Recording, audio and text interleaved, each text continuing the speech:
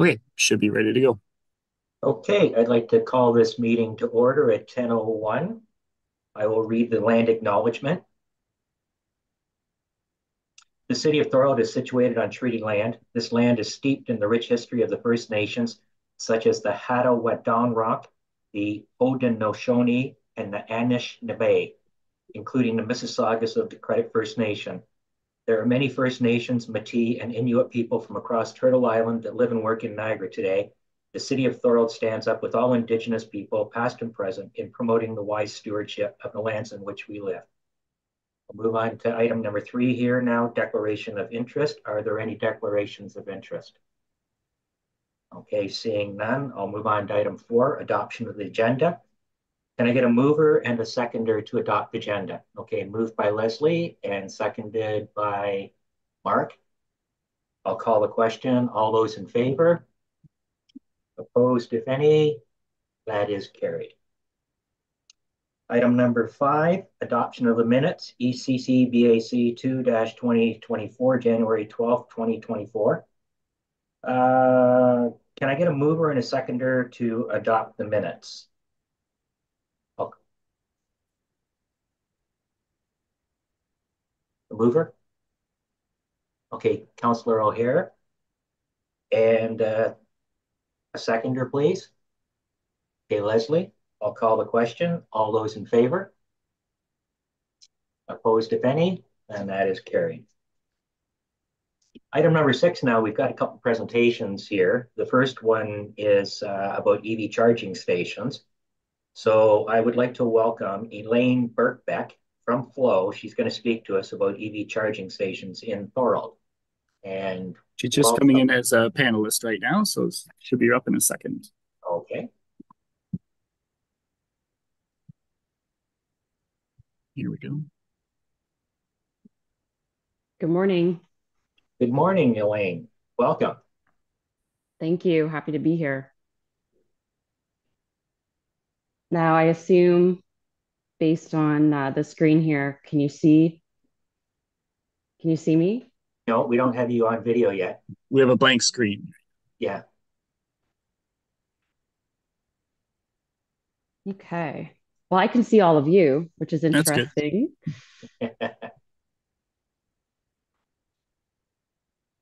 All right. So I just got a pop up for video. So that should be loading shortly. I'm going to go ahead and share my screen. Okay.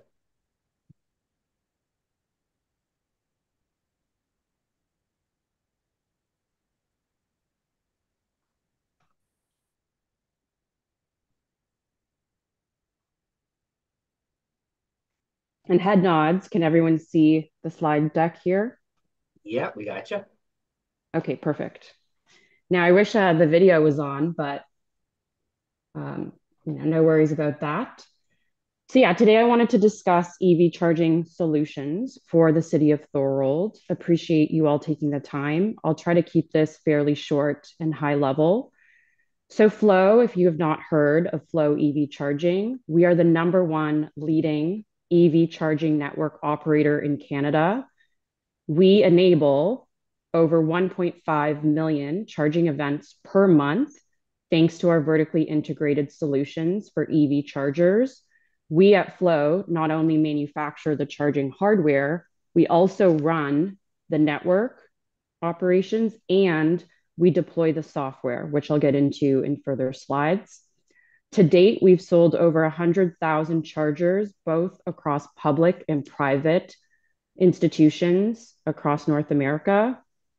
And to date, thanks to our Flow mobile app, we are enabling 450,000 plus drivers to enjoy reliable and seamless charging experiences every day.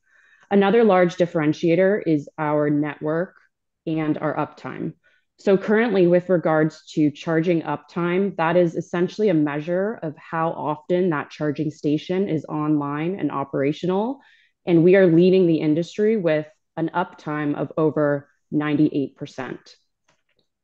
As you can see from this map here, by partnering with a network operator for EV charging, you're able to essentially have the peace of mind that those chargers will be running 24/7 for you. And we enable this based on the fact that we have a network operations center in Quebec. We are a privately held Canadian owned and operated company. And through our Quebec head office, our network operations center monitors all of our chargers that have been deployed to ensure if there are any issues, we are effectively troubleshooting and deploying a service technician to get those chargers back up and running. As you can see from this slide here, we have public and private sector customers across all various different industries. Our products are very well suited and designed for government. And since inception in 2009, our CEO, Louis Tremblay, has had great relationships within Canadian government. We also are working with the City of Toronto. We've deployed charging infrastructure for the City of Toronto, the City of Niagara Falls, and the City of St. Catharines. As a high level reminder, there are 3 different levels of charging stations that are available to you. The first is level 1 AC charging. So this is a charger that you typically find in a residential home application for any EV drivers that require charging at their home residence.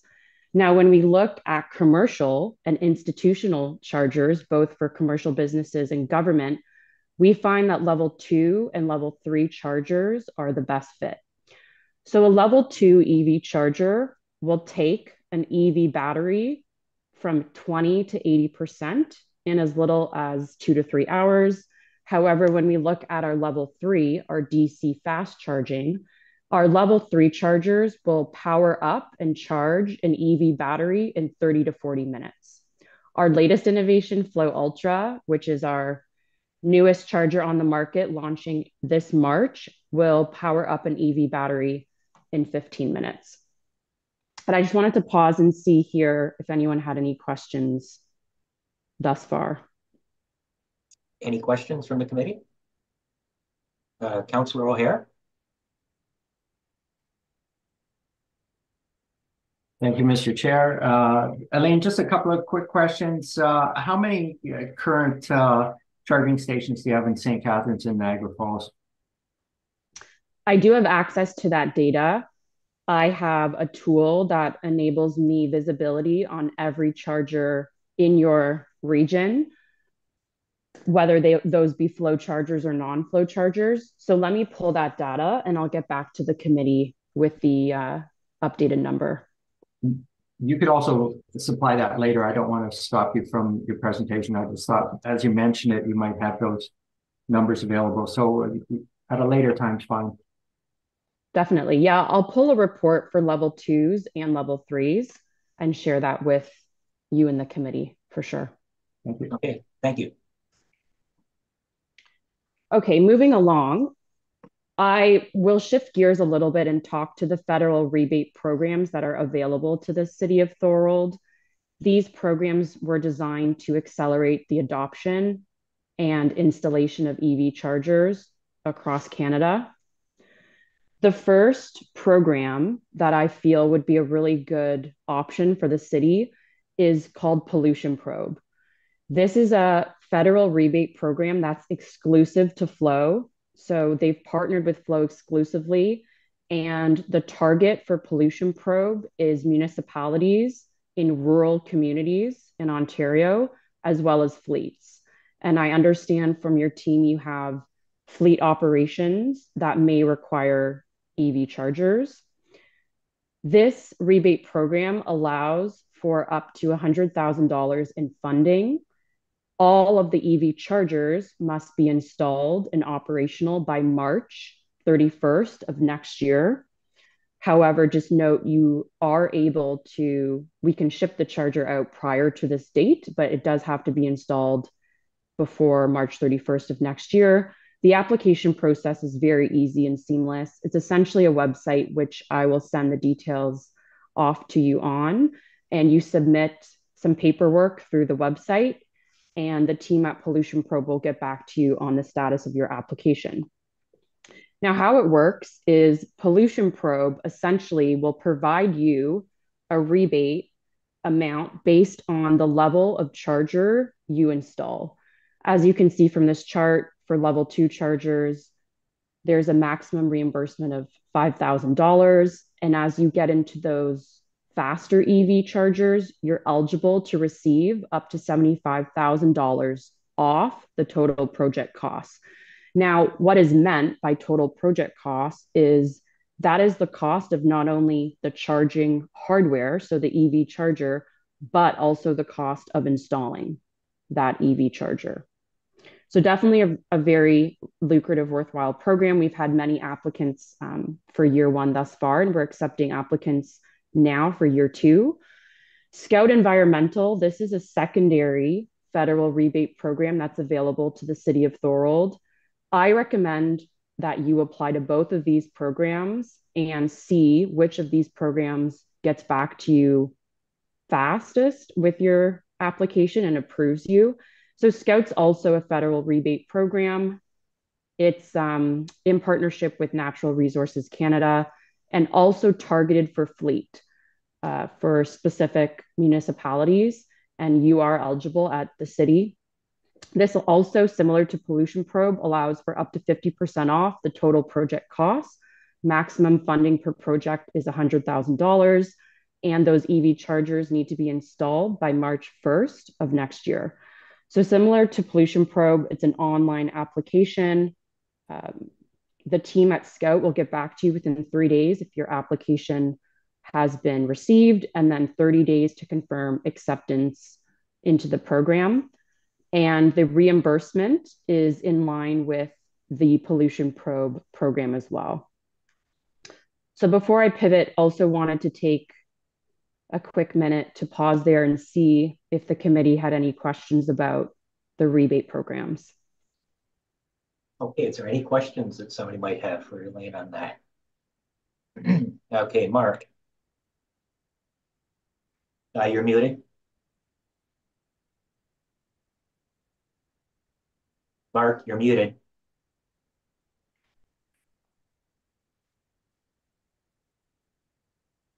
I think he's unmuted. It's just not hearing you, Mark, unfortunately. Okay. Maybe if someone else has a question, we can come back to Mark. Anybody else have a question? Is this working now? There we Yeah. Oh, okay. Sorry, I have a new computer, new webcam and stuff, so first time I'm using it. So, sorry. So my question was, you talked about 2 different rebate programs.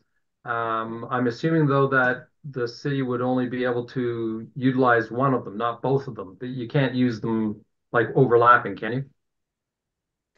That is correct. Because both of these rebate programs are federal, you will only be eligible to, leverage one of those programs. From the onset, you can apply online to both. However, you're only truthfully going to be able to receive the funding from one of the 2. It's up to you which one you opt to move forward with. I will, though, have you note that we just finished this week our Ontario rebate program. So the Ontario government was incentivizing businesses and government, city municipalities to install EV chargers through a program called Charge On. Because that program that just ended this week was provincial, there was the ability to double dip. With a provincial program, you are eligible to stack it with a federal. But for these programs in particular, they're both federal for fleet. So you would be choosing one or the other. Okay, thanks. I just wanted that clarification. Okay, thank you. Perfect. So now to review some charging solutions. Core Plus, this is our #1 best-selling level 2 charger. As you can see from the slide here, we have various different configurations. We have wall mount options, single pedestal options, which are perfect for a parking lot. We have dual pedestal options. And then as you look to the right of the slide here, you'll see options for a dual pedestal with cable management, which is a configuration I highly recommend. With regards to choosing the configuration, all of these chargers are designed with aluminum. They're durable. They're built for outdoor installation, so you don't have to worry about snow or rust or corrosion.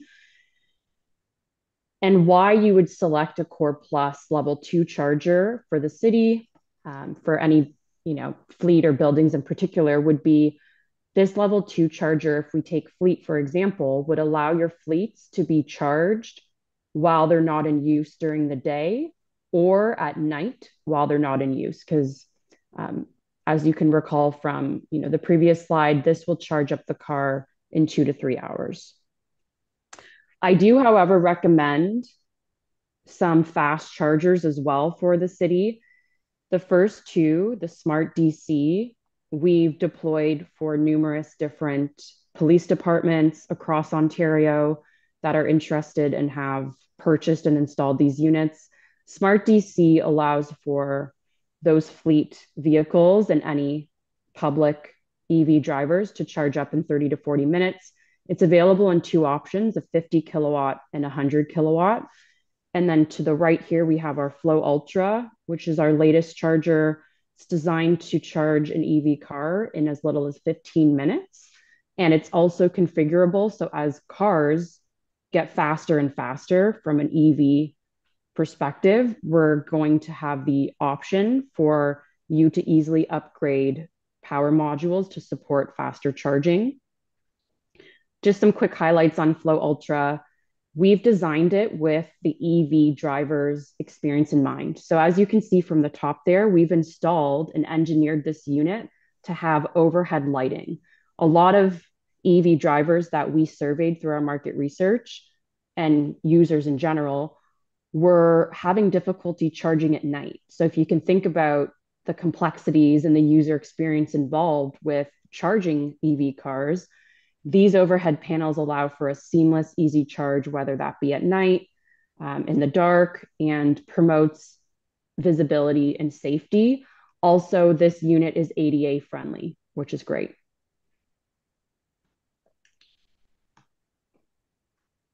And moving along to warranty, all of our commercial chargers, whether those be level 2s or level 3s, any EV charger you install for Flow comes with a 1-year standard warranty included in the product cost. This warranty essentially includes the hardware, so the actual EV charger, parts, and any labor required in the first year. This is a screenshot of our owner's web portal. So you at the city would have access to logging in to this website.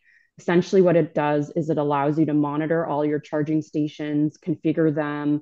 If you wish to bill EV drivers, you can charge based on, let's say, for example, you're installing this in a touristy area. You have the option of charging those EV drivers for each charge.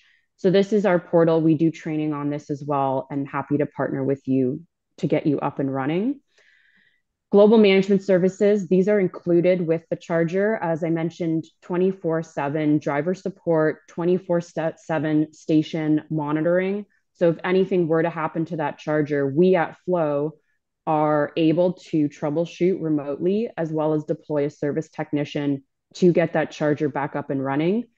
I mean, well, we rarely do have to do that, truthfully, because how our charger uptime is over 98%, and based on how robust and reliable our network is. So quick summary, why Flow?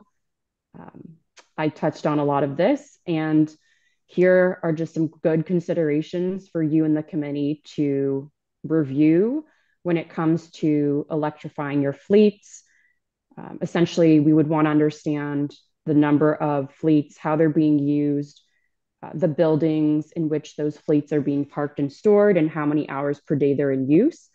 And happy to put together a proposal for you with some high-level budgetary estimates and options for you in terms of discussing next steps as well. And here's my contact. I will send these slides off to Justin to disseminate across the committee.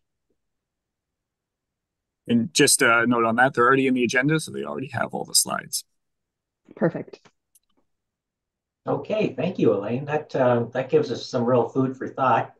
I know the city is currently updating their strategic plan, and I'm sure that there's going to be a CEP component in it. This really gives some ideas to us. I'm sure the city is going to be looking down the road at electrifying their service vehicles. Thorold is a fast-growing city right now, and I can see the opportunities for municipal parking lots to have a charger or two. I've seen a couple in some of the shopping malls around the Niagara Peninsula, and I have seen a flow set up at a Canadian Tire at the corner of Thorold Stone Road and Montrose, is it? I believe. Yeah, so this is great. Councillor O'Hare, you have your hand up. Thank you, Mr. Chair. This is a question to you, to Ms. Burbeck. Thanks for the presentation.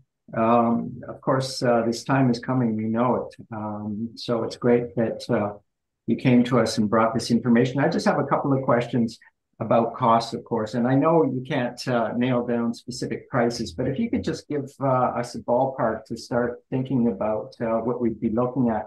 You spoke about the Core Plus Level 2. And the Smart DC 50 kilowatts. And I'm just curious if you can give a ballpark figure of the hard costs of the equipment plus the installation. Where are we looking at approximately to have these installed? Yep, happy to do so. I'm going to review and pull up that slide. So with regards to the Core Plus, and I'll talk MSRP retail pricing, just note typically with projects, the electrical contractor, electrician that is installing these flow chargers would typically purchase through a local electrical distributor in your region. So when we look at a level 2 Core Plus wall mount, ballpark is those start at around 5,800 for a wall mount. Single pedestal is around 7,500. And when we look to the right on this slide at the dual pedestal with cable management, those are roughly 12 to 13,000 per charger. And that includes all the accessories, all the bells and whistles. But just factor in, on top of that, there are installation costs when installing EV chargers, of course. Installation costs, we typically estimate and we recommend to our customers to budget approximately 80% of the cost of the charger. You need to budget for the install. So, let's say hypothetically, roughly you're installing the dual pedestal with cable management on the right here, and that's 13, you could budget another 12 or 13 for the install. Great, thank you. And the Smart DC, how much is that one? Yep. So Smart DC 50 kilowatt, that one starts at 55,000. The Smart DC 100 kilowatt retail pricing is 75,000, and Flow Ultra is 230 and goes up from there. But just note that, with regards to the rebate programs, you have the ability, based on which charger you decide to install, you're getting between $5,000 for a level 2 Core Plus up to $75,000 back, which is a really nice, nice from a financial perspective. Great, I really appreciate that. Thank you. And one last quick question. It's amazing to see that you have so many flow charging stations in the Yukon. How's that working out? Our flow chargers in Yukon are doing extremely well. We've had little to no downtime, meaning that charger's been in use. And also, too, our chargers are certified to withstand really extreme conditions. from a temperature perspective. We have very robust exteriors for those chargers based on aluminum enclosures, and they're tested to withstand Canadian climate, which is great. Which is another reason why we've really had a great number of years of being very successful in Canada, is because we've designed this product for, Canadian winters and climates. But yeah, let me coordinate with my counterpart who deployed and installed those chargers in the Yukon, and I can get some live stories and feedback. But yeah, as of right now, they're doing extremely well, and the community is very pleased because, truthfully, with the way, like you said, the industry is going, every community is going to need chargers, right? Every workplace as well. Great. I really appreciate that. Thank you very much. Okay, thank you, Councillor. I see Mark has his hand up. Yeah, just sort of feeding off of Councillor O'Hare's questions regarding pricing. I'm wondering if Elaine can explain just briefly some of the difference between the pricing for, say, a residential home level 2 charger and the level 2 chargers that you're talking about here. Yeah, so with regards to our Flow X5 and our Flow G5, those those residential chargers are AC powered, and they're designed for residential based on the price point being, 1,300 for those. They're sold online, so it's a different model from, an installation standpoint as well. So all of the chargers I presented to you today are for government, institutional, and commercial projects.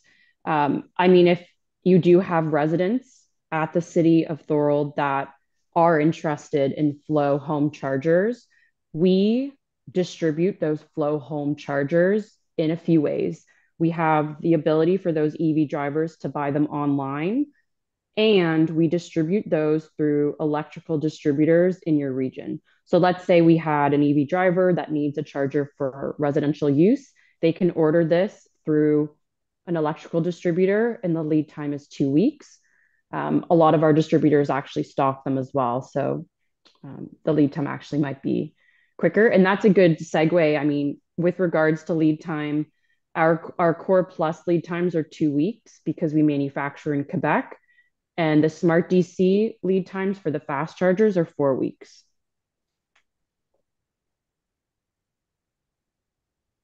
In just a follow-up question, if I could, the management system for the level 2 chargers, though, that you're talking about for the city, I'm assuming would have additional capability than what a residential homeowner would require. Is that correct? Or is it essentially the same unit? No, we've designed the Core Plus to be vandal proof. We have also designed it to accept payment. You at the city can opt to either charge for each charge, or let's say you're installing these for your fleet and, charging, and by charging, I mean billing those drivers is not a requirement. We've designed the Core Plus to accept billing. So, for example, let's say you had workplaces that are interested in this unit. There's 2 ways that an EV driver can pay and activate the charge. The first is all of the drivers are using our Flow app on their phones. And the Flow app allows you, once you approach this charger, to firstly activate the charger and secondly to pay for the charge. Another way to pay for charging is through an RFID card. We find that's less popular, but that is an option. And as you would imagine, those residential chargers for our Flow home residential chargers don't have the payment capabilities. Thank you. Okay. Thanks. Any other questions from anybody? I don't see everybody on screen, so excuse me if I'm missing you. Okay, I don't see any further hands up. So I'm going to thank you very much, Elaine, for the presentation. This gives us a lot to think about. I'm certain that we're going to see support from this committee as the city moves forward with their strategic plan and whatever green energy options they're looking at into that particular policy. So again, thank you very much. Thank you all. Hopefully next time we connect, the video will be up and rolling. I hope everyone has a great weekend. And just a question for the committee, are you aware who the best point of contact would be, hypothetically, to discuss this further? Justin, could you answer that? So I believe through Jeff Holman's team and Abu that you've been talking to, that's probably the best, unless Jeff has anything else to advise. No, I think that's fine. Elaine, we can connect with you, and Abu can as well. He's the one that will be kind of managing these projects for us. But ultimately, what will happen is we'll get maybe some type of a recommendation or some direction from the committee that we'll bring to City Council, and they may ask for a full report, which will kind of kickstart the process. Okay, perfect.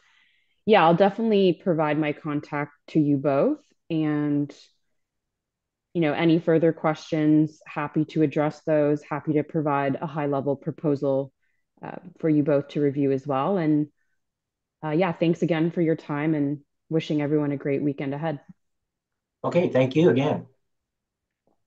If I could question, Jeff, you talked about recommendation coming from this committee. So is that something that we would do at this particular meeting? We would put forward a request or ask staff to look into getting more information on this particular initiative? Yeah, through you, Mr. Chair, I think it's always helpful to have some type of formal direction from the advisory committee, because then we can, in our reports to council, we can talk about, what information you've received, and then that saves us having to go back to some type of formal, public process. The other thing too that I wanted to mention here was I think it was the vice chair, Mark brought up the discussion about a strategic plan. Perhaps it was Councillor O'Hare. Regardless, I think it's important to get this committee's feedback when we go into the strategic planning process to talk about these greening initiatives and how important it is for us to either be on the receiving end of these types of presentations or to be, as resources permit, a little bit more proactive and go out and start reaching and establishing these contacts for you. So that's an important part as well. So we'll be looking for some type of recommendation from this committee, and then some type of involvement in the strategic plan process that talks about how environmental initiatives are advanced to the committee table. Right. Okay, thanks. I get it. So when the strategic plan, I guess it's going to be a draft version that will be made available for the public or committees to review. And at that point, is that when we would be putting in input? Through you, Mr. Chair, the city staff has made arrangements and council has approved the engagement of the firm, and they'll be starting the public process, which will include reaching out to committees. And I don't have the exact schedule, but I'm certain that there is a point where you might want to invite them to either the committee or have a separate session with them to make sure your interests are covered in the document. Okay, great. Any questions on this from the committee as far as putting forward a recommendation? Should we go ahead and Mark, you've got your hand up. Yes, thank you, Mr. Chair. So just a comment to give some perspective on some of the things that we can be talking about, but we really need the input from the city in terms of what the scope is. Are we talking about simply the city fleet, or are we talking about public chargers? And then when you have discussions around public chargers, the challenging piece of that will be talking about rental housing, like apartment buildings and things like that, which is the current challenge across North America and the world in terms of getting electric chargers installed. So there's those perspectives that we can definitely talk about. Okay, yeah, that can be brought up at the proper time for that. Leslie, you've got your hand up. I think it would be great to move forward and just make a motion that we want council to look into this and staff. That at this point, that's all the information we have and all the ideas of what we would like to see in that report. We can address after that. Yep, I agree. Yeah. Justin, have you got some wording you could cobble together for us? Yeah, so Matthew can weigh in too on this, but I would suggest maybe motion to direct staff to prepare a report on potential options for charging stations in the city of Thorold, and they can dig up some more research into this and get some more. We have some of the pricing, but get some of that info put together, and then that report, once it's done, could come back toward this committee and then, of course, to council with some potential options. Okay. So let's move with that. Have you got something you can put up on the screen for us to possibly read? Is that a bit too much to ask right now? Just give me a minute or two, though, for that.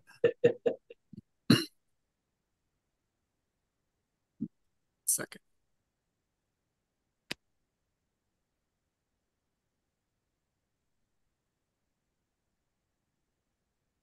Just want to make sure we understand what we're saying yes to.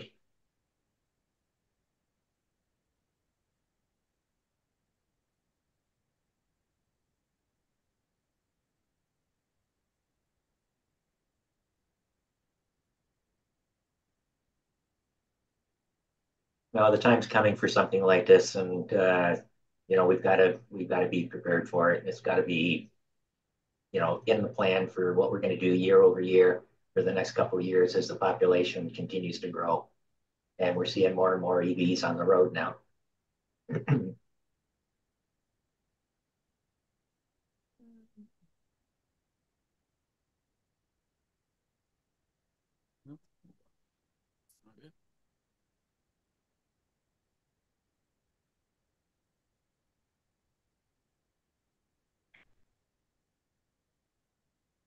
Councillor Longo, you.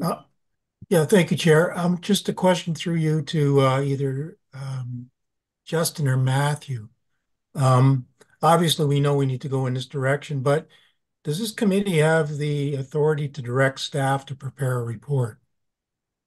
I'm not quite sure if we do.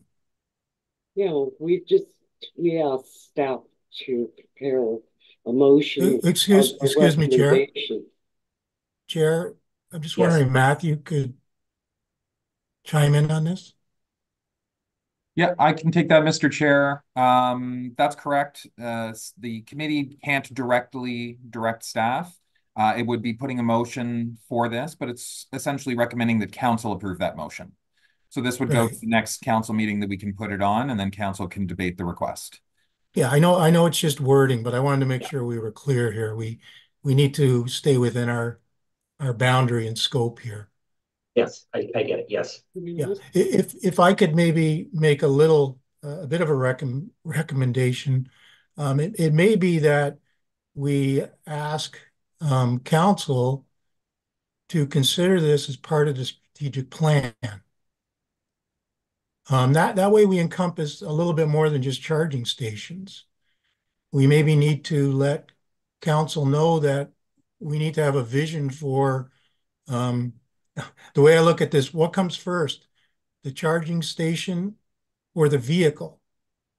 At this point, I don't believe, maybe Jeff can fill in here. I think the only vehicle we have that's electric is a Zamboni at this point. I don't think we have any vehicles at this point. So I think we need to look at this as a wholesome project here, and maybe in our strategic plan, because it's a vision of the next 4 years, where we're going, first of all, with a fleet, and where we're going with the ability to charge that fleet. And I know there's an aspect of public chargers out there too, but this can all be part of it. So I just wanted to throw that in there and see if any committee members have any comment on that. No, it's good clarification, and I can see that the strategic plan would probably take each of those components and identify what the goals is. Like when you're talking about the service fleet for the city, what are they looking at in transitioning from internal combustion engine to EV service trucks? So yeah, I would hope that's going to be in the strategic plan. Thanks. Any other comments? Elaine has something to weigh in. Okay. Elaine?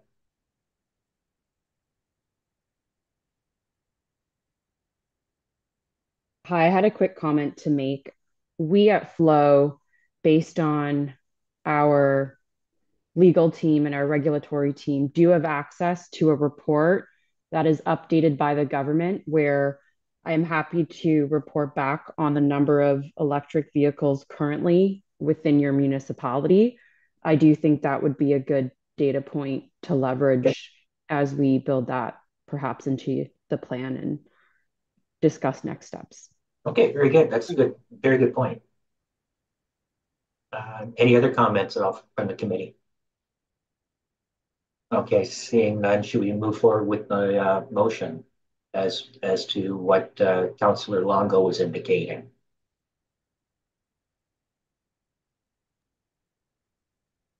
So the wording I have, and I'm just having trouble getting it on the screen here, it's that council directs staff to prepare a report concerning EV charging options in the city of Thorold and include this in the city's strategic plan development. Is everybody okay with that wording?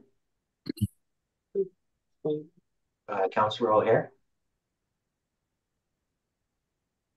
Thank you, Mr. Chair. Yeah, I like the wording. I'm just wondering, can we also put in something that suggests that it can also come back to this committee, so that if there are some suggestions before it goes directly back to council, that we can, as a committee, tweak it if it needs tweaking, or just see what the result is. Okay, good point. Everybody agree, or is there any other comments? Okay. Back to you, Justin. Yep. So just going to put in, and that options be brought back to this committee. Okay. I think we're covered now. Is that agreed? Okay. Can I get a mover to? Okay, Leslie moves. Seconder.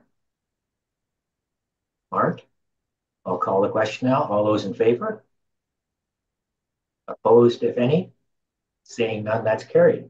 Great. Looking forward to seeing how this initiative moves forward. Okay, going on to our next presentation, Trees for All initiative. I'd like to welcome Jeff Holman, Director of Public Works and Community Services, to present about the Trees for All initiative. You're on, Jeff. Well, thank you, Mr. Chair. And I have to say that the presentation in front of you is not my presentation. It's actually a presentation that was presented to staff by the Niagara Peninsula Conservation Authority, particularly Emily Simons and Jeff Fricade. And I see that Jeff's here, so it might, if you don't mind, I would ask him to kind of step us through it, and then I can maybe provide some comments from a staff perspective on how we might implement some of the recommendations. Okay, Jeff. Jeff or Todd, you're on. Great. Thanks for having us this morning. I'm looking forward to sharing this with you. Is somebody on your end going to share the screen with the presentation a little bit there, or do I have capabilities to do that from my side? There we go. Okay. Okay. Yeah, let's go to the next slide.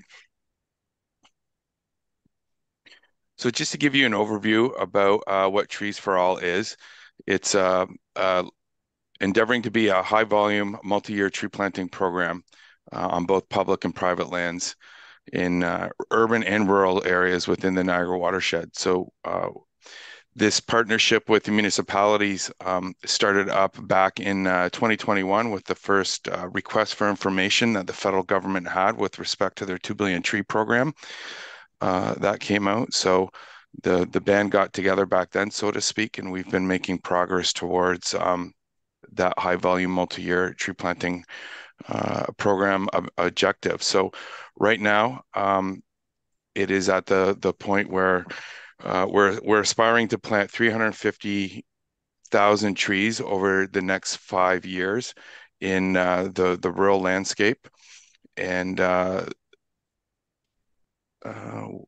yeah, this is to be done with both private residents and on public properties. The idea is to increase biodiversity, enhance ecological co-benefits, put trees in the ground from a climate change perspective. And the authority's been doing this for quite a while. We would quite often get solicited by municipalities to help with community plantings in urban environments with naturalization because of our subject matter expertise. And we've had a long tenured rural tree planting program. So it was the idea of mobilizing together towards these goals and to capitalize on the 2 billion tree funding opportunities that came around. So next slide. So what we shared with staff was that as we are mobilizing towards this, we've got subsidies from 2 billion trees right now with some aggregators on the rural side. We work with Forest Ontario, and we've just had another stream made available to us by our umbrella organization, Conservation Ontario, partnering with Tree Canada to do bare root type rural plantings. This was communicated as some of our process throughout the year in terms of how we go about planning for those plantings. Right now, we're in the midst of looking at our scope for this year, and we've got allocations to confirm with our suppliers at the nurseries, and also making sure that we have turn back deadlines and stuff like that for the funders to us. In April and June is when we typically do the site planting and the actual or site prep and the actual planting. September to October, we're into the survival assessments. October to November, we're doing the site visits for the next year. So this is a year over year kind of a process that we've kind of explained to the city that we do, and we've been doing this annually for a long time. We do the post-plant reports in December that are requirements back to the aggregators that we work with as well. Next slide.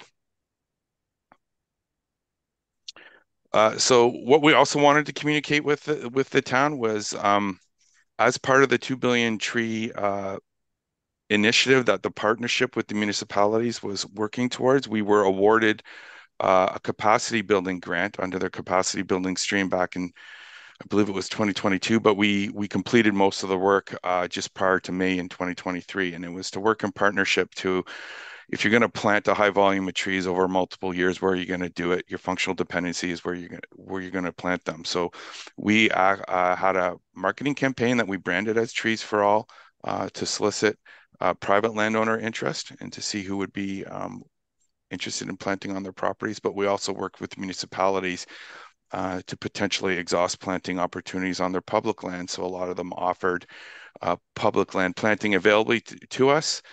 Whether that was providing us a complete inventory of their public lands and letting us kind of look for those opportunities, or giving us a sense of where they thought there might be some planting opportunity. Thorold is in the former there. We got a good list of already viable opportunities provided to us by town staff, but we wanted to communicate the result of that inventory. 9052272. Sorry. 852. as we wanted to communicate the results of that inventory work as a potential opportunity for tree planting in the municipality as a whole. So here's some of the preliminary numbers coming back on the public land side and on the private land side in terms of what came through that process with the town. You can see there, and we'll explain a little bit in a minute about the differences between how we assess these things in terms of high, medium, and low from a planting opportunity perspective. So let's go to the next slide. When it came to public land, we were looking, and again, we're looking here mostly at that rural type planting opportunity where we would be planting bare root trees. We also made applications to the federal government with the potted kind of urban style, but what we're looking at here is more of the that rural bare root kind of opportunity. And there are, as you saw, some town opportunities in that sense, but a high priority site would be something that could hold more than 500 trees, and that's tied to some of our eligibility requirements with the vendors and things like planting method, which is an efficiency consideration from our perspective, is a factor. Also, site prep, access, and total planting area. So it's about opportunity to address the planting site quickly is generally the theme that's coming over here, and making sure we're eligible with the funders. Next slide. On the private land side, it's similar, although we looked at quantities a little bit different. We did have a lot of interest in the private landowner side for people who are in an agricultural context, that rural context where they have up to 3 acres in some cases or more, willing to plant. Obviously, that's some quick wins. We can do it efficiently with machine plants, and obviously things, again, like on the public side, the degree to site prep that would be required to plant these things with a good survival perspective were all factored into how we basically rationalized the priorities that we assigned to all the opportunities that came across our desk. Next slide. So this is an overview of some of the opportunities that came across for Thorold. These look like they are showing the private ones, and obviously the outline there is a difference between how we kind of preliminary assessed how they could be planted, a hand planting versus a blending plant, which would be a combination of hand and machine. And unfortunately, I don't know why. I think we intended to update this map for the town, but we'll certainly do that shortly, because the public properties aren't listed on there, and there's a number of those as well. So if those were on here, you'd see it would be well distributed across the city. Sorry, I think I've mentioned town a couple times. Next slide. So here's the results from that assessment. On the public land side, there was one site that we kind of identified could hold up to 400 type potted stock trees. On the public land side, when it comes to the bare root sites, there were 2 in an urban context and 8 in a rural, with the tree sites that you see there. So again, appreciating right now we're trying to finalize scope for implementation with those rural bare root type plantings. That's why that area is highlighted in red there. So there does seem to be some opportunity there. Next slide. And this is the same kind of idea on the private side, just to give you a sense of the opportunity that came through there. So we've got a couple of sites on the potted side that are unquantified at the moment. Just by nature, we have to get back and look at the opportunities there a little bit. We got a lot of interest from people in subdivisions at times who would be interested in a tree or two in their backyard, right? We did not just limit who we would take people's interest from tree planting. So there is some of that in there. And again, appreciating we're looking at working with those subsidies through aggregators that focus more on the rural type planting. We're more interested in what you see there on the bottom table in terms of how many bare root sites we have in a rural context in the town. So from a private perspective, there's 5 with about just over 6,500 trees. Next slide. So this is just some preliminary information that we shared with town staff, just to give a size of the total program across the watershed. And again, the watershed includes our partners in Hamilton and Haldeman, where our watersheds begin. But that 350,000 trees in terms of cost to implement with our preliminary budgeting factors out to about 5,000 or 5 million there. And then if you split that out over the implementation timeline, we get a sense of how much we would need from municipalities to participate to address that in an equal kind of context. And you can see there we've got our aggregators, Tree Canada and Forest Ontario, factored in to get a little bit of a 40,000 foot view on how the cost sharing goes. You can see the NPCA's in kind there as well. And then, of course, on those private land sites, as we have been working ever since we've been do tree planting and a cost sharing since the landowner is generally in to contribute at about a 25% rate. So if you just look in 2024 there, it means the municipal ask is just around half of that, but when spread out across all the partners equally, it would look about that number there at 36,000, which is about just shy of 4% or 4 cents on the dollar for the total envelope there. But we do know that the opportunities don't come from all municipalities and partners equally. So that's what the second table is about there. So you get a breakdown of those numbers that we provided you in terms of the opportunities in total numbers of trees and the specific cost to the city. And then there down at the bottom, assuming there might be an even implementation pace, we've broken that out by year to look at annual kind of contributions. And again, I would caveat, this is all preliminary to share with town staff to talk about and the opportunities to participate. We tell everybody it is entirely flexible based on what you're interested in or even what you can afford. So it's more about a starting point to discuss your interest in the services and the opportunity that the partnership brings to address this. And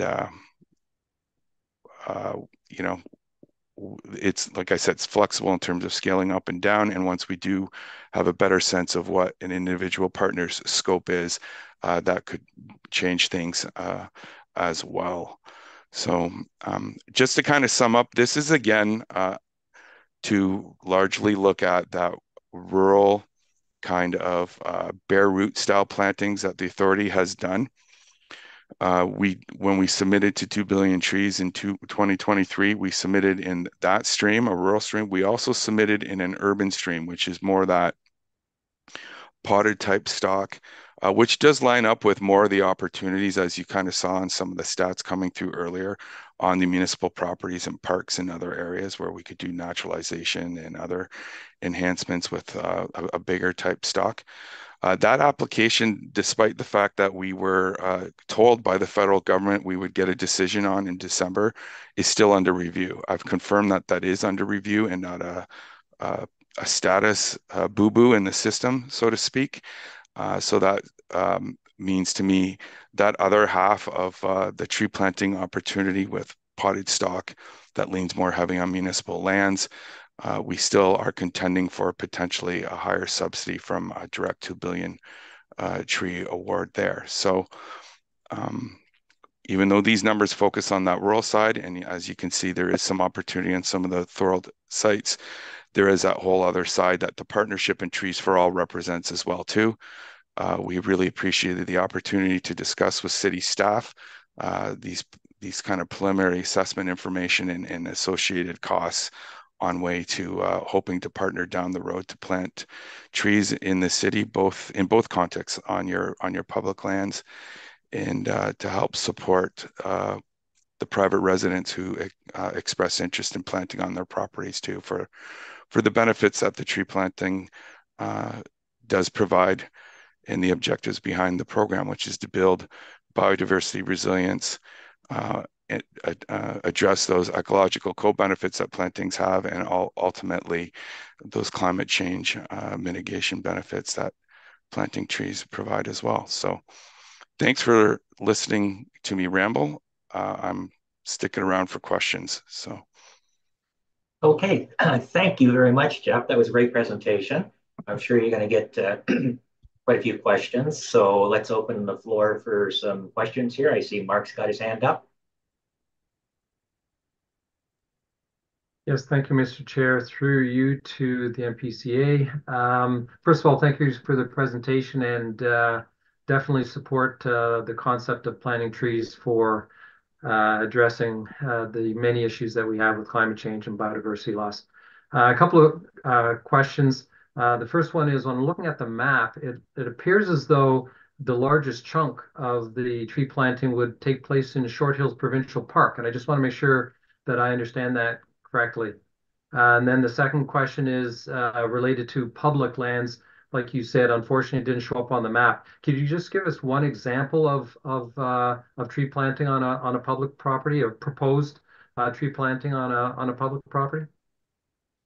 Yeah, Thanks. absolutely, absolutely. Through the chair as well, and perhaps Mr. Holman could comment on this as well too. We kind of actually did start this year already. I think it was the Woodlawn Summary. We did kind of a public planting there. That was one of the sites that the town had identified, and we did discuss as staff that might be an opportunity to carry on with some efforts there once, should there be further planting opportunity identified with the other site plan and future plans for that property.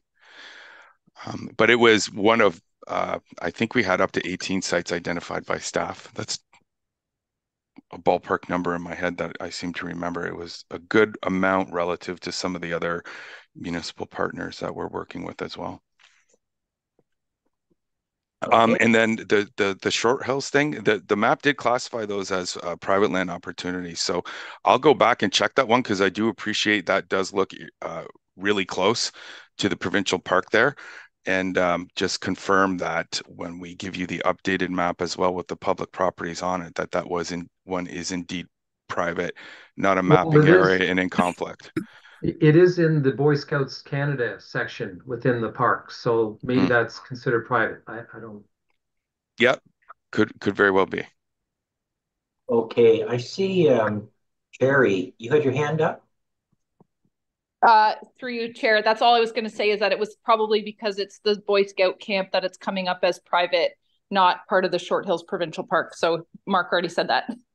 Okay, thank you. And Jeff Holman, you had your hand up. Yeah, thanks, Mr. Chair.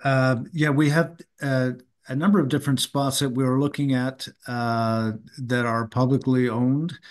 And we wanted to look at a tree planting program that not only added to the biodiversity and the aesthetic of the city properties, but also to help us deal with some other issues that we've had with off-road vehicles and those type of misuse of the property. And if we could establish some type of a green space there and formalize some of the plantings, we can accomplish a couple different things at the same time. The one that comes to my mind is in Port Robinson East, south of our eco park, where there is some open space there that people like to drive ATVs and snowmobiles on, that we could probably look at greening that space up a little bit. And then a couple of other spots, Millswart Park, and some locations in Confederation Park as well. So yeah, that's still work in progress, but there's ample opportunity to for these types of things, including building on the work that we were able to do last summer at Lakeview Cemetery. Okay, thank you. Councillor O'Hare, you have your question. Thank you, Mr. Chair. Jeff, thanks very much for the presentation. I always appreciate getting as much information from you as possible regarding tree plantings. My question is, on your two charts right at the end of your presentation, it says that there's a municipal subsidy of, let's say, approximately $500,000. And when that's divided through the 15 municipalities, that's $36,000. And Thorold's amount for 2024 is $44,000. So is this amount based on simply divide the municipal subsidy into these various municipalities, or is it based on actual tree planting? That's the first question I have. Yeah, the first one was just to give a sense of the total program kind of cost, and if it was to be equally spread out, that's what it would look like. Then the next two are actually looking at the opportunity or the perceived opportunity based on these preliminary assessments that we shared with you in terms of tree numbers in the different contexts, and then it's applied to that. So in some cases, it's a little bit more based on having more opportunity, and in other places it's a little bit less than they have less opportunity. But like I said, I would encourage not to get too hung up on the numbers, because again, it's a point of departure to have discussions about how we're proposing to go about breaking down costs and all that. And like we said, we're entirely scalable, and we've had this experience with other partners as well. Some of these preliminary assessments, we're running into unknown operational considerations for a property where the actual opportunity is a lot less, right? So these numbers are going to be shifting quite a lot as the scopes get confirmed, and what partners' interests in working on year over year actually is, and those specific scopes refine numbers. So it was a 40,000 foot kind of view at bringing the associated cost or potential cost to the specific opportunity to partners for the first time. So my part B to that question is we have, according to this chart, an ask from the NPCA of 44,000 from the city of Thorold. Is that how I'm interpreting this? No, that's a just, hey, if we were to break down and all your opportunity stands up and those numbers hold, if we were to break it down as even as possible over a 5-year implementation timeline, that's how it would kind of look. That said, if you want to do less, we can certainly do less. So that's that whole concept of what you're prepared to support, or what your interest in supporting would equate to. And if you want to front load and do more, I don't think a lot of people are thinking that way, but that's an opportunity as well too, right? If you're really excited and you want to do more aggressively, that stuff can be considered as well. That's the whole idea behind the flexibility. So it's an idea of what this looks like as a total, as a cost, and preliminarily broken down as evenly as possible over the 5 years. Okay, but so we don't have to stick to it. Again, it's flexible to what the interest and your affordability is. So one point I just want to make is that we just passed our 2024 budget, and I don't believe this figure or any figure similar to this was in that. Now, perhaps Jeff Holman can comment on that, and if that's correct, then this might be something that we're going to have to be taking a look at for next year. So okay, go ahead, Jeff Holman, because I just see you had your hand up earlier. Thank you, Mr. Chair. That's correct. So we have been working on this for quite some time, waiting to hear about availability of funding. So we haven't really had these numbers, at least when we got them. The draft budget had already been distributed. So you're right, Councillor O'Hara, we haven't included this. However, as Jeff Ricade has explained, there's some flexibility here. So at the moment, we have, I think, in our reserve around $5,000. And we're also planning to, if we're successful with our Tree Canada grant, have another $10,000 that we can use to include in our planting program for this year. We also last October awarded a contract to Gald Nurseries, and our plan is over the course of this year to plant somewhere in the neighborhood of 235 trees on residential subdivisions, 1 tree per lot and 2 trees on the flankage. we have those funds in set aside in reserves already. So my advice, if you're looking for some direction here, is to look at pushing some of the program, or at least using that chart to confirm some type of commitment to the Trees for All program. It just may be that we do more in the latter years than at the beginning. And this will give me an opportunity to put these numbers into the capital forecast and make sure that they have a position in the draft capital budget for 2025. In the past, we've been trying to implement our tree planting program one grant application or one subdivision agreement at a time, and we haven't really been able to make a firm commitment to something like this. And the Trees for All program gives us some targets, and I think it will be helpful to council determine how much funding should be allocated, not just every once in a while, but every year towards a continual process to greening our community. Okay, thanks. Thank you, Jeff. I'm going to go to Jeff Burkett. He's got his hand up. Yeah, I just wanted to add that we're aware that these numbers kind of came out at not the greatest time after a lot of municipal budgeting processes have been complete.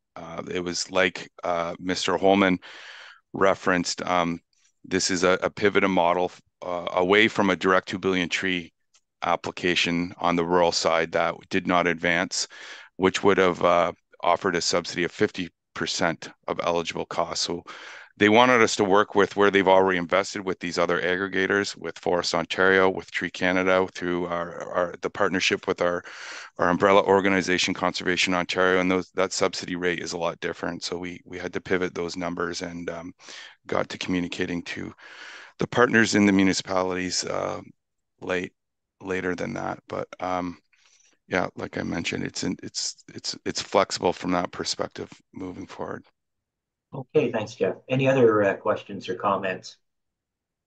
Okay, seeing none. So I guess what Jeff Holman's saying is that this is another motion that we would be putting forward for council to direct staff to look at the long-term plans for this Trees for All initiative. Am I correct? Have you got something that you could cobble together, Justin, for what we're going to be putting forward to council? Yeah, so if you could repeat, you're looking for council to direct staff to, I guess, look into the long-term planning of this Trees for All initiatives, and I guess what Jeff says is applying, looking at the expenditures that we're looking going forward for the 5-year proposal.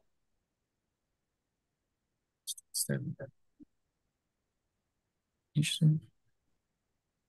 I suppose it could be included in this, I'm not sure, in the strategic plan again as well.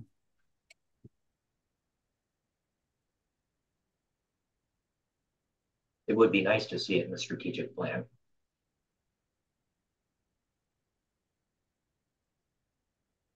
Can you see it? Yeah.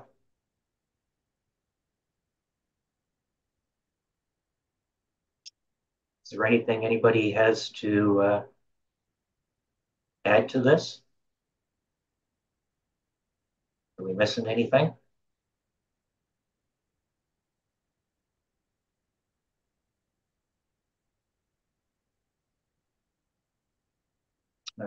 Jeff or Scott, you still got your hand up. Did you have something that you wanted to say? Yeah, I appreciate that. I forgot to mention too, when it comes to those numbers, it's an evolving model. So we continually look for funding and to bring the cost down as well. So it's as we bring on other funding sources, it goes into the cost sharing there.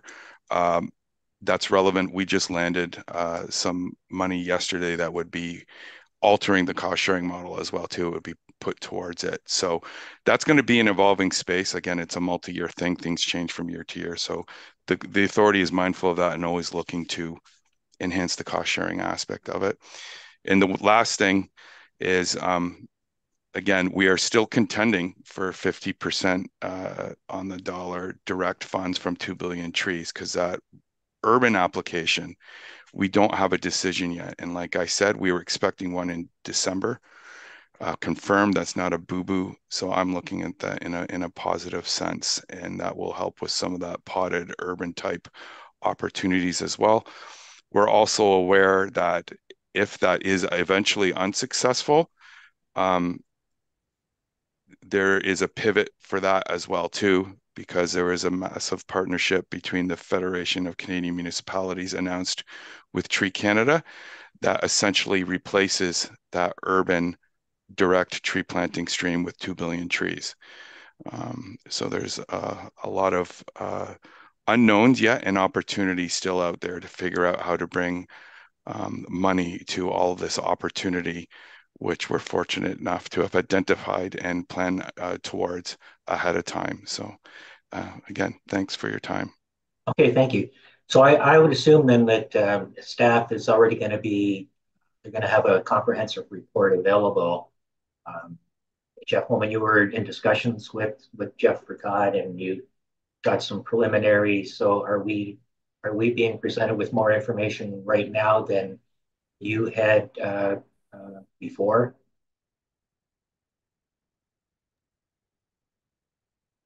No, I think through Mr. Chair, it's important that we get the feedback from this committee. We'll bring a report at some point in the future that talks about our tree planting program and what the Trees for All means in terms of capital investment at some point in the future. I just, maybe this is not the right time to talk about this, Mr. Chair, but one of the things that this committee was working on was an Earth Day event. Yes. And was there an opportunity through Trees for All to maybe help with some of the tree giveaway initiatives that you had been talking about?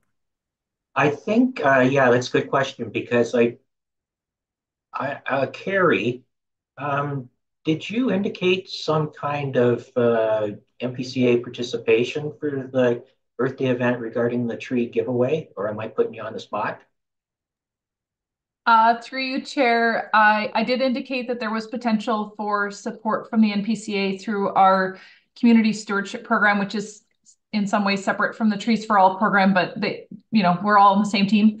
But there is potential for us to support the tree giveaway in a few different ways. Like, one is helping with plant species selection, which we've done for other municipalities like the city of Port Colborne.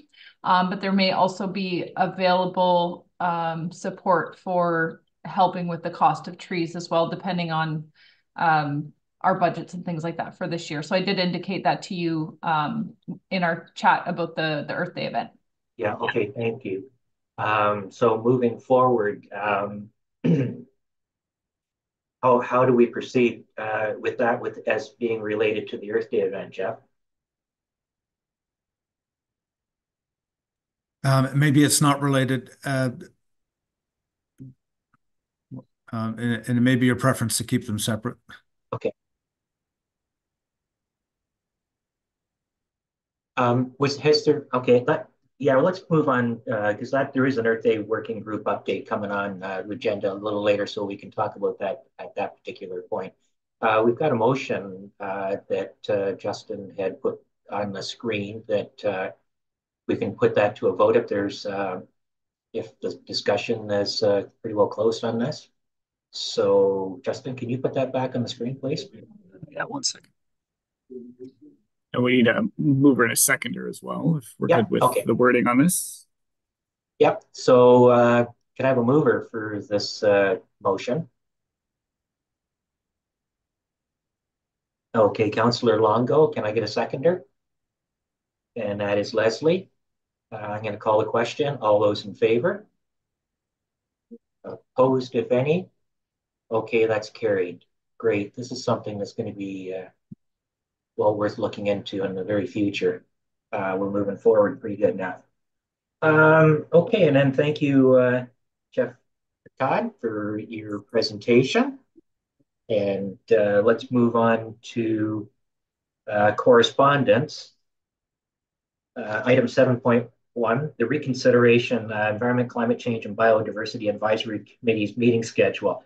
We had a motion on this that went to council. This was a reconsideration vote, January 16th meeting, meaning it was a vote that was to be taken to open the original report, CLK 11-2023, that council approved on November 21st, 2023, that changed our meeting schedule from 12 to 6 annual. This particular motion needed a 2/3 favorable vote to open the report for discussion.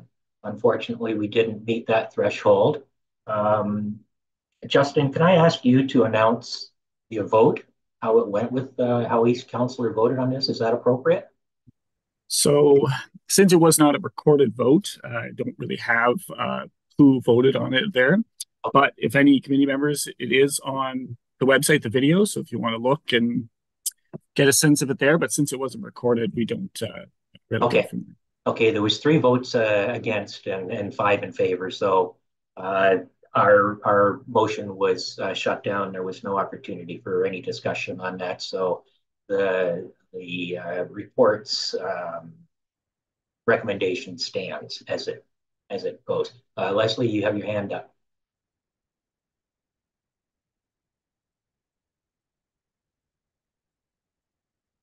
You're muted.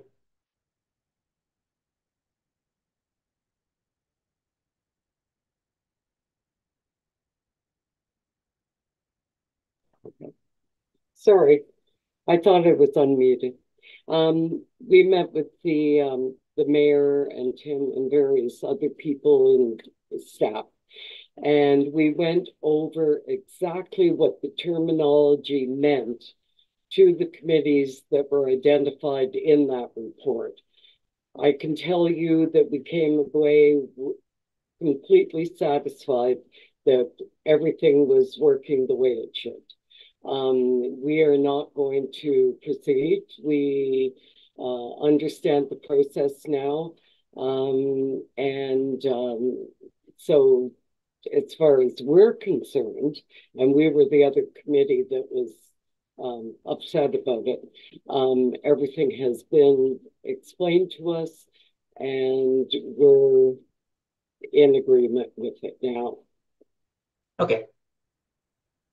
Any other comments or questions on that?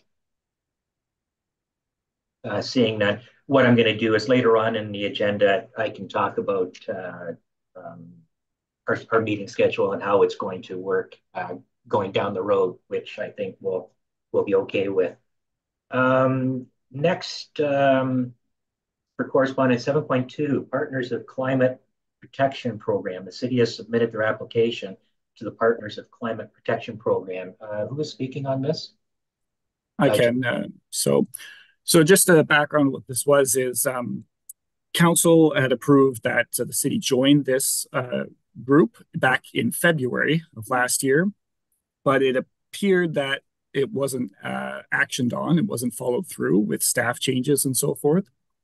So I have submitted our application formally to them. However, that was 2 weeks ago and I still haven't heard from them. I followed up yesterday and still haven't heard. So hopefully we get back to them and they supposed to send us resources and so forth to include us in it. We have one staff person that is the contact for it. And then Councillor O'Hare was selected by council back in February to be the council representative as well. Okay, thanks for pointing out the meeting that it was held at February, because I went online and I was going through. Yeah, it was a while ago. I knew there was presentation and I just couldn't find it. So now I want to go back and pay attention to it and see what it's all about. Yeah, so hopefully we hear from them and that moves forward. Okay, any comments or questions on that? Councillor O'Hare, or Mark, you got your hand up? Sure. Thank you, Mr. Chair. So first of all, that's great news. So I'm glad that application has been put in. That puts a lot of discipline and process. And as Justin said, there'll be resources that can be used to guide the path, so to speak. I also believe that this is going to again sort of fold under the strategic plan. Um, my question is, perhaps Councillor O'Hare could answer it, is that the scope of this, again, is not just looking at the city's greenhouse gas emissions, but is also looking at all of Thorold, including residents and businesses. Thank you, Mr. Chair. Through you to Mark. Mark, it's going to be focused on City Hall, but there, of course, will be other tie-ins. It's a program that is quite new. We haven't received any information on it so far. We just had the presentation from one of our staff members back in February. Just to summarize very quickly, there's no cost to the city in this. What it is, it's a group that are just trying to encourage positive changes in making our city more environmentally satisfactory. And in many different ways, whether it be through HVAC or vehicles or lighting, all these things will come under their guidance and guidelines that they will be presenting to us. So I'm looking forward to hearing from them. And of course, it would be a really great resource for the city. Okay, thank you. Any other questions on this? Okay, then seeing none, let's move on to committee business. 8.1. Sorry, Mr. Chair, I forgot. I have one more correspondent actually. It came in late. Okay.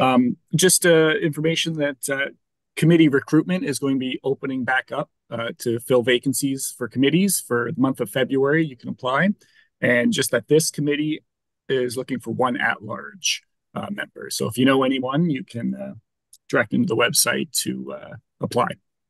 Okay, thanks for that news bulletin, because I was going to raise that in roundtable discussion. Yes, yes, I thought it'd be better here. Yeah, thank you. I do hope we do get somebody applying. In fact, maybe a couple of people who want to apply, and we can take them all in. The more, the better. Yeah, okay, moving forward to committee business. 8.1, Walker Industries proposed South Landfill expansion. Oh, we were trying to have this on last month's meeting, but unfortunately, our meeting was cut short, so we had to defer some of the items. So this was Vice Chair Mark Freeman, who attended the open house for this back December, I believe, Mark. So I'm going to pass this over to you just to give us a little update on what was discussed at this open house. Yes, thanks, Mr. Chair. So I'm not going to be able to provide an all-encompassing summary of the Walker Industries open house that was held on December 14th. But I'll do my best to tell you what I learned on that night. Many of you on this committee probably already know a lot of this. First thing I'll mention is that like a lot of these types of events, the company reps outnumbered the public about 4-1, which seems to be common with these types of things. And I'll also start by saying that garbage, unrecyclable garbage, we know has to go somewhere. And, you know, we could have some separate discussions on focusing on reducing waste. But I'll also say that what Walker is doing in turning that methane into energy is better than just allowing it to leak or be flared. However, the ideal use of biogas is really for specific requirements where renewables can't be used, and that's not necessarily the case here, as I'm going to explain.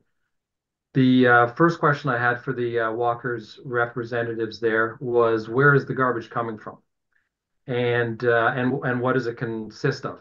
And they tell me that it's a mix of residential, commercial, and even industrial waste. They claim that it is non-hazardous and that it is coming from all over Ontario. This, from my understanding, expands the sort of the scope of what Walker's does there. They're right now, or the phase one of their landfill was really satisfying the needs of the Niagara region. But at this point, it's not about satisfying Niagara region's waste problems. It's really about growing Walker's business. So I'll just mention that. They also talked about how they receive the waste. They don't really do any further sorting. What they get just gets landfilled, and it could potentially contain all sorts of dangerous chemicals and plastics and metals and a variety of other chemicals. I understand from a reliable source that the waste that they are receiving also includes fly ash from Durham region's waste to energy incinerators, which is a nice way of saying they're burning garbage to make electricity. Fly ash typically contains heavy metals like mercury, arsenic, copper, and chromium, and other things. That said, Durham Region and the government of Ontario has certified that this is considered non-hazardous. Unfortunately, I heard about this after I went to the session, so I didn't have a chance to talk to anybody from Walker's about this. In terms of the biogas that Walker is producing, some of it is converted by Walker into electricity on site, and they use it for their own consumption. And they also sell some of that electricity to Hydro One. That's added to the Ontario grid. As you all know, a lot of the biogas that Walker is producing is fed to GM, the nearby GM plant. And again, they burn it to generate electricity. And it's general electricity use, so it's not really being used for a special application where renewables or anything other than fossil fuels could be used, unfortunately. The new news there is that with this expansion, at the end of last year, Walker was starting to feed biogas into the Enbridge fossil gas network. And this allows Enbridge to charge willing customers an additional $2 a month to try to green their gas. Although the reality is it's such a small percentage of the Enbridge network that it's not going to make a difference. One of my main concerns was around the leaching from the landfill. Whenever it rains or snows and the snow melts, contaminated water typically gets out of the landfill into the surrounding areas. But Walker spent a lot of time showing that their landfill is protected, especially lined to prevent water from escaping their property. And they say that they do capture that water that is in their landfill, and they do partially treat it before sending it to the city for as regular wastewater. And I had forgotten one thing that Leslie had mentioned several meetings ago, that it would increase truck traffic in the area. I didn't get to that with them as well, so I'm not sure how much that is increased. And as we had talked about several meetings ago, and Walker's confirmed that this landfill expansion that they're doing does not require municipal approval. It just requires provincial environmental assessment approval, which they have. So that's about it. Okay, thanks, Mark. That's pretty comprehensive for missing a few points. Leslie, you've got your hand up. Yeah, and the first thing is that if they told you that they just started receiving or were planning to receive garbage from all over the province, back in 1984, part of their proposal was to start accepting Toronto's garbage.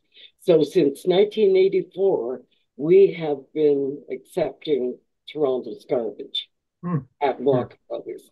So it may be that their consultants don't know the history as well in answering a question like that. I don't know. But yeah, I believe to clarify, what they said is that their existing phase one landfill was mostly Niagara waste, but now they're really opening it up, is really what they're saying. And that was part of the EA hearing back in 1984. We were aware that it was going to continue and this expansion was going to come. What Understood. I'd like to see is, I realize that they only have to get the province to agree, but they must have had to do some report, because one of the biggest problems with the quarry as a hazardous waste site, which is why we opposed it, was that it's a shale quarry. So anything that leaches through and salt in um, is the chemical that causes material to be able to get through into the groundwater. That was the biggest concern. I don't think that that ever has been addressed. And if you're going to add substantially more over a longer period, I'd like to see that. I really would like to see whatever report they had to do for the province before giving, I mean, I know they're going to go ahead with this, but it would be nice to have that just in case there's a problem in the future. That's what we thought would happen now anyway. But we expected the municipality would be given a report that explained that. Yeah. Thank you, Leslie. Any other comments or questions on Mark's report? I think Connor has a question. Okay, yeah, I see his hand up. Connor, go ahead. Yeah, I just wanted to let the committee know that the city did receive the notice of commencement for this study. So we are on the mailing list for the study, and we will be receiving all the reports as well. So if once we get the report, we can also forward it to the committee. Okay, great, thanks. Yeah. Any other comments at all? Okay, seeing none, let's go on to 8.2 Earth Day Working Group update. I think what this meeting's going on quite long right now, so what I'm going to suggest is I arranged to set up a meeting with Jeff Holman possibly next week. Leslie, would you like to participate in that as your a working group member? And I can see what Jeff's come up with. He was having some informal discussions where we can look at for a venue. I can update with a number of people that I've reached out to that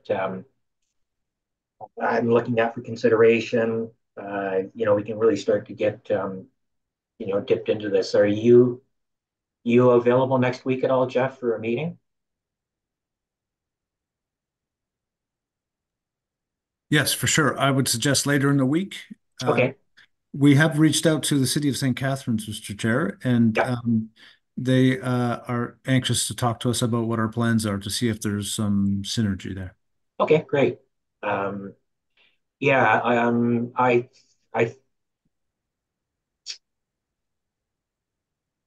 maybe Thursday.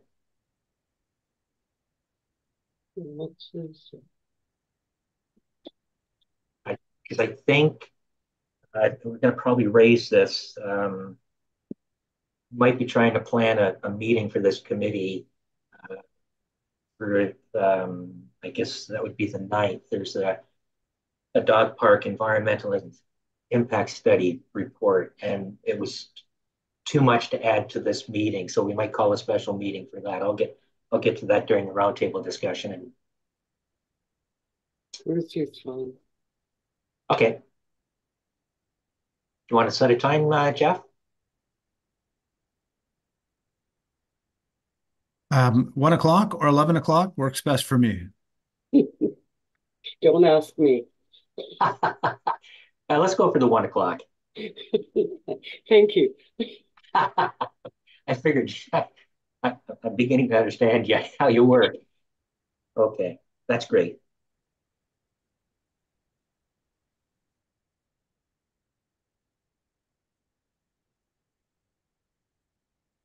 Okay, then let's go on to 8.3. This is ECC BAC C 1-2024. This is our meeting schedule. This is what has been confirmed by the council vote that we were going to move forward with meeting every other month. So council has voted against this, so that schedule basically stands. But in our, and this has been confirmed through the clerk, and he actually indicated it at the meeting when it was being discussed at council. Our terms of reference under meetings allows me to call special meetings. So what I'm looking at, we are always going to have a heavy agenda moving forward. We will not have an opportunity to skip a meeting. However, having said that, there may be a time during the year, in the summer, especially when there's vacations with people, we may not hold a July or an August meeting because we will have a difficult time trying to achieve a quorum.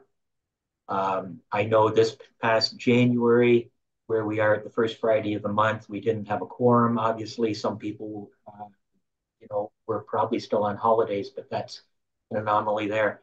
But going forward, I would suggest to the committee members here that keep in mind in your day timer, the months in between the months that are listed here, there's a good possibility that I'll be calling a meeting, and we will continue to move forward meeting on a monthly basis. We do have the schedule to work with, and I'll do the best to make sure that if I'm calling a meeting, we're going to have items on the agenda that are going to be worthy of discussing.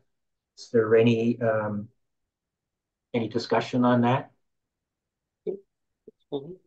Leslie? No, just remind me.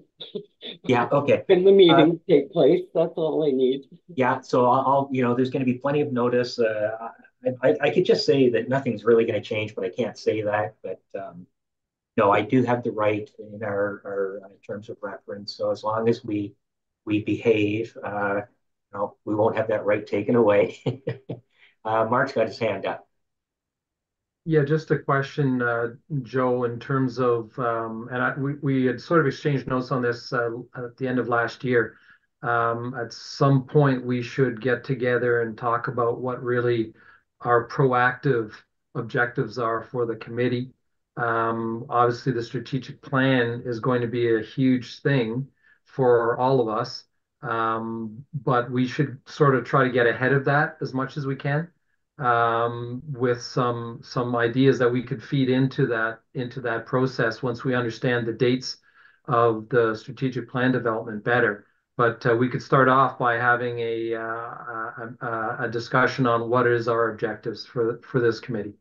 Yeah, I'm glad you raised that, Mark, because actually this meeting, I was hoping that that's exactly what we would be doing, but Justin reached out and he had these 2 presentations to do, and there's a third one coming, and it was just going to be way too much to have on our plate for this meeting. So come March 1st, that's going to be one of the items that's going to be first and foremost on our agenda. So I just want to let people know that, make sure when you come to the meeting that you got ideas that we can put into our long-term plan, and like Mark says, we can get some things organized and take into consideration that the strategic plan is being worked on, and we want to make sure that we've got a voice and we're heard when it comes to that particular issue. Thanks again, Mark. Now I got to get a mover. Is there any further discussion on this particular memorandum in front of us? Okay, seeing that, I still got to get a mover and a seconder to adopt the 2024 meeting schedule. You've heard my explanation. We can't turn this down again now because we can't go back to council. It's already been defeated. So can I get a mover for this, please? Okay, Leslie moves. A seconder? Oh, yeah, and a seconder, please. Okay, Mark is seconder. I'll call a question. All those in favor? Opposed, if any? Okay, that is carried. Thank you very much. Okay, let's get into some roundtable discussion here. Let's start with Councillor O'Hara. You're up at the top of the screen for me. You got something? Nothing more to add, Mr. Chair. Thank you. Okay. Leslie, have you got anything for roundtable? Just I hope everyone will come out to Thorold's first CD Saturday on February 10th. We have lined up a number of speakers, vendors. It should be interesting, and we plan on continuing year after year if this is successful. So please, anyone that knows any vendors that would like to participate, please let us know. Otherwise, I hope to see some of you there. Yeah, good, great. I'm looking forward to it. I'm participating as a vendor. Yeah. Yeah, looking forward to it. Okay, Mark, have you got anything to add? No, thank you, Joe.